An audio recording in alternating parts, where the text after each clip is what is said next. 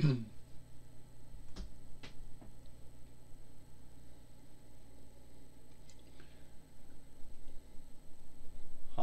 everyone, it's me, Dr. Tomoe, and today I'm going to give my thoughts, my thought on Takeover.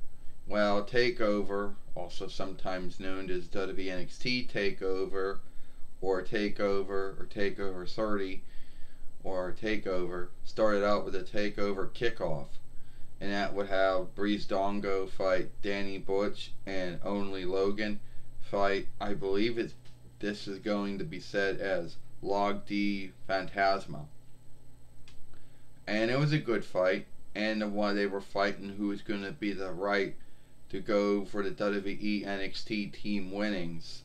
It was a good fight between all these two teams. Each one of them did a good job, and at the end, it was Breezango, Tyler Breeze, and Fandango who beat Danny Butch and Only Logan, and also the Log D Phantasma team. Also, then it was Takeover itself of Finn Balor fighting Timothy Blanchard. Good fight, you know, back and forth between a old world Englander and an old world Irishlander. Yes, and I liked it. Thought they did a good job with it. You know, it was a good fight. There were many times where everybody thought that Finn Balor had it lost.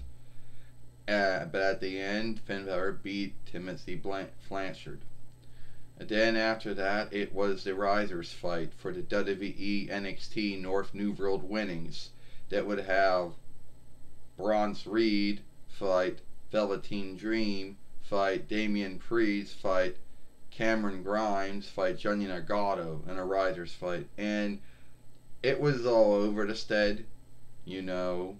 Every time someone thought they had it won, somebody else would stop them. Yes, the Risers got worked as tools on each other. Each wrestler stopped the other. You did know who was going to win.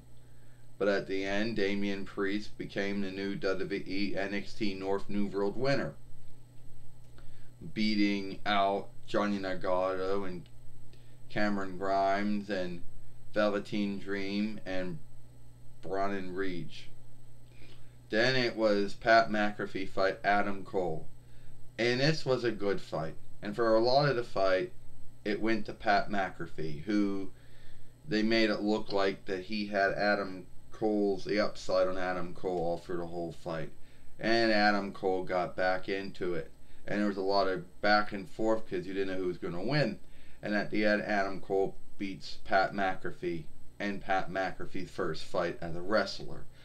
Then after that, we had Io Shirai fight,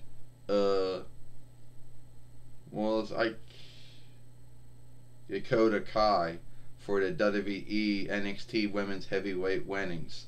And this was a good fight. And just like some of the other fights, they made it look like that the Dakota Kai had her hand or the upside on Io Shirai. And they did all kinds of things, a lot of back and forth stuff. And then at the end, Io Shirai beat Dakota Kai and still is the WWE NXT Women's Heavyweight winner. Then it was Keith Lee fight Killian Cross for the WWE NXT Heavyweight winnings. Good fight. There was a lot of, back and forth. Every time you thought that Killian Cross had it won, Keith Lee would come back. But at the end, Killian Cross beat Keith Lee and became the new WWE NXT Heavyweight winner.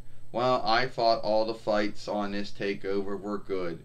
The kickoff fight was good, and the fights on the show itself, or the matches, they were all good. And I liked it.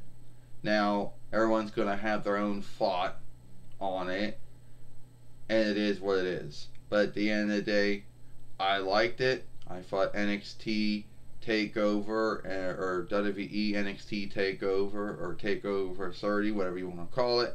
I just call it Takeover.